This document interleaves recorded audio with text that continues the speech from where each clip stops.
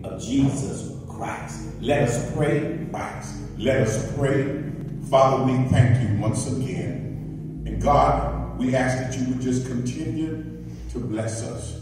We're hearing good news, and we're hearing news about there is a vaccine, there is help for us, and we thank you for that, God. And we ask that you would work in the midst of everything that it is that is to help us. We want you to get in the furnace like you did with the 3 Hebrew boys. And we just ask that you would just continue to bless us and be with us in this service. In Jesus' name we pray.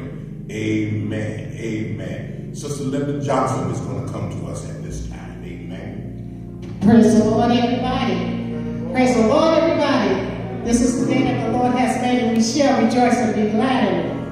Oh, come, all ye faithful, joyful and triumphant. We come this morning to worship the Lord in the beauty of holiness. Amen.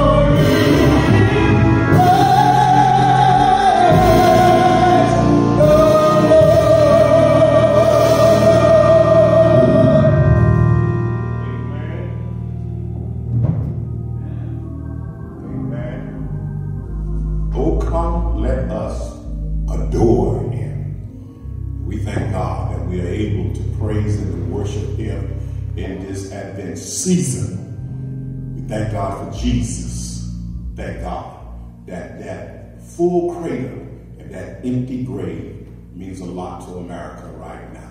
The time has come for us to pray, amen, and we're going to ask that Sister Linda come back with a prayer song, amen, and Brother Bernard, could you come and lead us to the throne of grace, amen.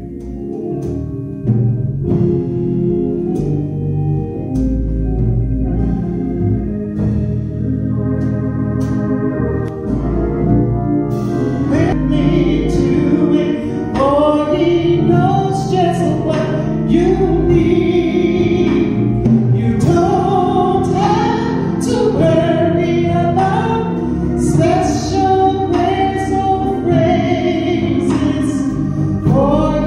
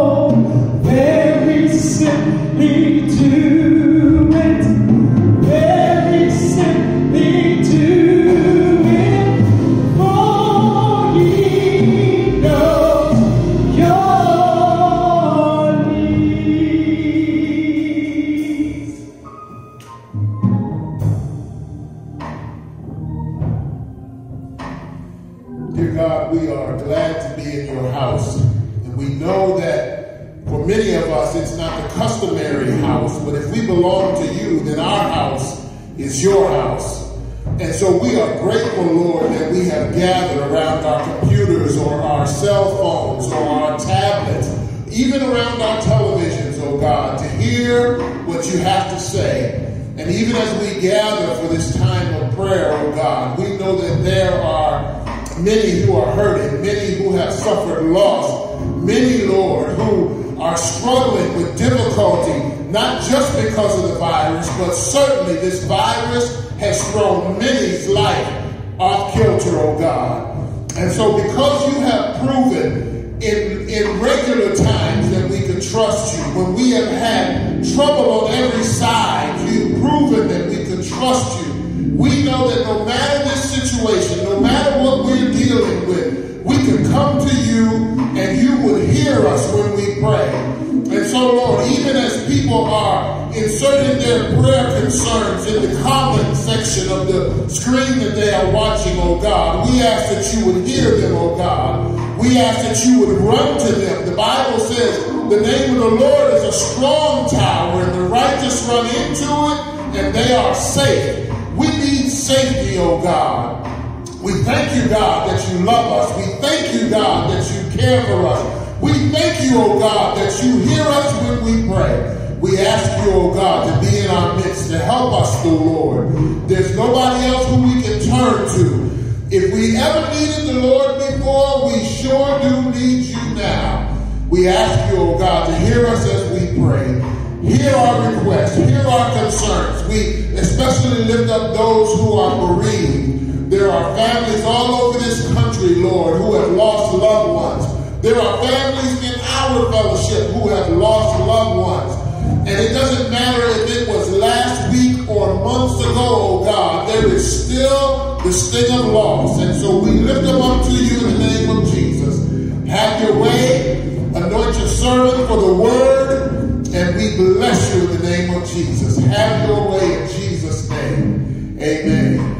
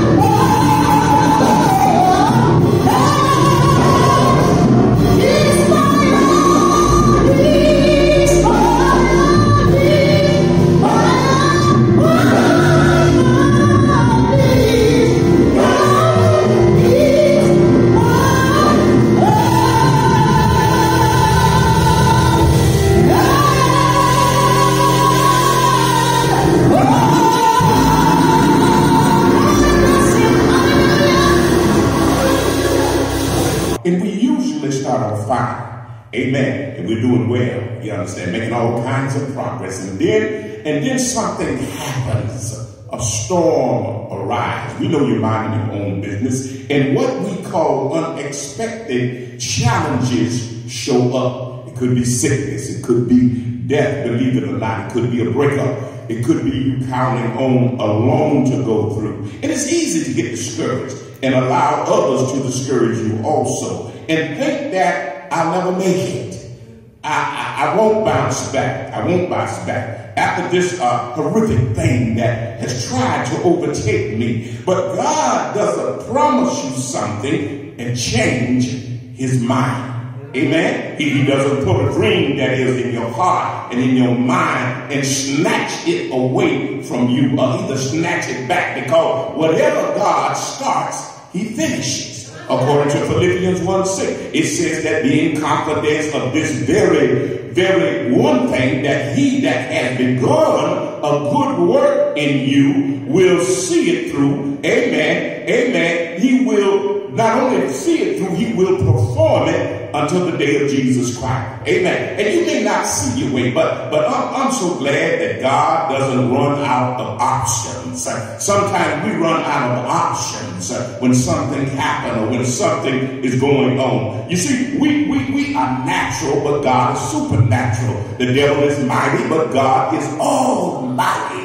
And that makes the difference, believe it or not. God has ways that you never thought of, you never seen it. God would have never allowed that storm if it wasn't going to keep you from your destiny. He would have never allowed it. That storm, you understand, that setback, that loss, you understand. You see, if that was going to stop your purpose, God would have never allowed it to happen. And we may not like it, amen, but those storms are a part of life and a part of our process. Believe it or not. Amen. But the good news is that God is still in control of the winds and the lightning that flashes and everything about the storm. Other word, he's in control of what's trying to stop you. Believe it or not. And all he has to do is just shift the winds, and instead of holding you back, you understand, they can propel you forward.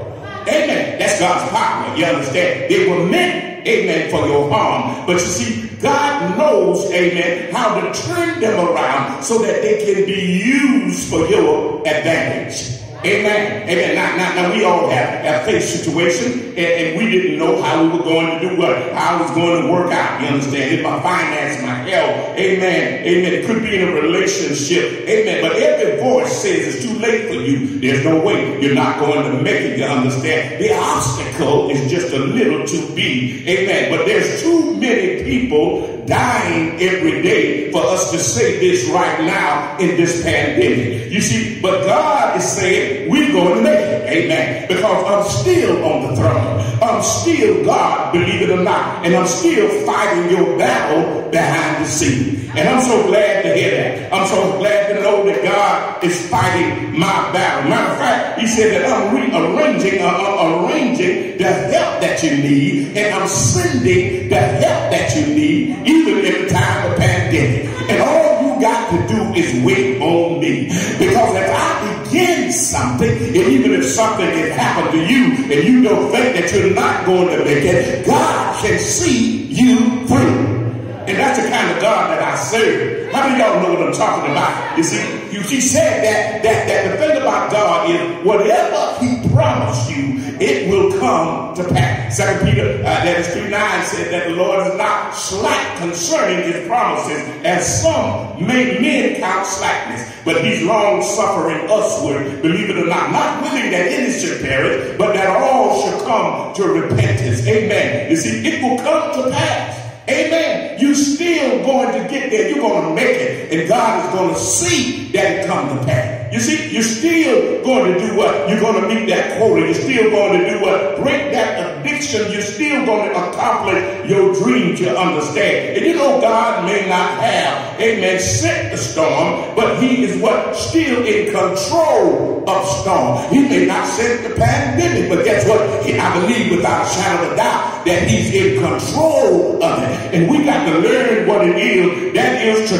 trust him. Amen. But here's the test. You understand? Will you trust him when you can't see, amen, any signs of things improving and getting better? Will you stay in the faith? You understand? You see, when everybody and every thought is telling you that you're not going to make it and it's not going to work out. Amen. And all hope is gone. Amen. And everywhere you look, you can hear these words. You're not going to make it, believe it or not. Amen. In many cases, what God promised looks just the opposite. Yes, it does. The opposite of what we see. How many of y'all know what I'm talking about? You see, God, you said that my ship was going to come in. And when my ship came in, it was a little canoe. It was a little boat. God, you said that the sickness will go away and I would be healed. You understand? But I've been bedridden for a long time. You understand? God, you said that I will lend and not borrow, but I've been in debt up to my neck, struggling because of life. Or you said that my children, amen, would be mighty in the land, but I compromised them to being, good managers, amen. And they have moved away from something, the teaching that I have given. They even moved away from their spouses, and they left their husbands and wives, and now they're at home with me, looking in the refrigerator, them and their children asking me, what is for dinner? I know what I'm talking about up here. But God, if you trust him, he will see you through. How many of y'all know what I'm talking about? You see, we can't be moved by what we see. We walk by faith and not by sight.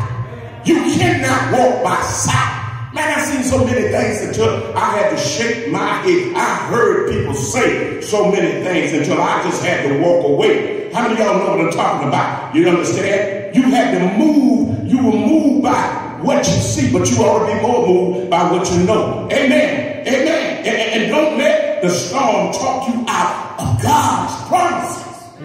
Because that's what it's doing. All over America right now, people are showing their true colors and more colors. Folks are going crazy, believe it or not. Some of them are so scared until they're scared of their shadows, believe it or not. So fearful, believe it or not. But don't let don't let the devil talk you out of God's promises. Don't you let him do that. Amen. In the middle of the storm. Amen. And when it seems like everything can go wrong, is going wrong, believe it or not. There is a song that says, I got a feeling that everything is going to be all right. And then the songwriter goes on to say that the Holy Ghost told me that everything is going to be all right. How many of y'all know what I'm talking about? Oh, yes, God has given us all kinds of promises, but we have to mix it. We have to mix it, and we have to take the next step. You believe it or not, that is with God. We need to mix it with faith. We got to mix it with faith. What God promised you is going to come to pass. But now the promise won't come unless you mix it with faith. Without faith, it's impossible to please God. You hear me? Without faith, it's impossible to please God. My Bible tells me that all things are possible to them that believe. Amen. If I believe, God can make the difference. And if there is one major, how can I say, obstacle, we who call ourselves Christians, amen, who call ourselves Christians have to overcome, and that is the obstacle of what? Believing. I'm not believing. We got to learn how to believe. How many of y'all know what I'm talking about? Believing is one thing. Believe it or not. Believing is one thing and enduring is another. We need to stop enduring. We've been enduring long enough. We stopped believing. We started enduring. You understand? We stopped believing that things can be better. And you just endure. You just endure. That's all. You understand? I don't love my husband. I just endure. That's all. I just endure, just go along with them, you know what I mean? We always enduring something. Amen. But I still believe that God is going to bless us and we're going to make it. And we need to do what? We need to talk about God's promises. We need to do what? We need to speak life in the face of death. And we got to speak words of victory in the face of defeat. Because if you are not careful right now, there's many things in this storm that will defeat you. Amen. How many of y'all know what I'm talking about? You see, what you say in the midst of the storm will have a great impact on you, whether you know it or not. Whether to stay, amen, or whether to leave. You understand? Whether to stay in it, or whether you do what? Come out of it. But when you come out in the middle of this storm, you want to come out this storm with a shout. How many of y'all know what I'm talking about? You need to be able to have this in your mind that I'm coming through. I'm coming out. I don't care what nobody said. How many of y'all know what I'm talking about? You ought to be able to say this too shall pass. And then not only that, but I will get well, believe it or not. This storm is passing over one day. My children is going to prosper. I just believe it. You understand? We ought to be able to say that the pressures of life is not going to get me down, and I'm not going to be bogged down in sin, in sickness and anything else, and I'm not going to stay here. God is not going to let the problem snatch you out of his hand. But guess what God's going to do? His promises going to be there, and God going to stand with his promises. How many of y'all know what I'm talking about?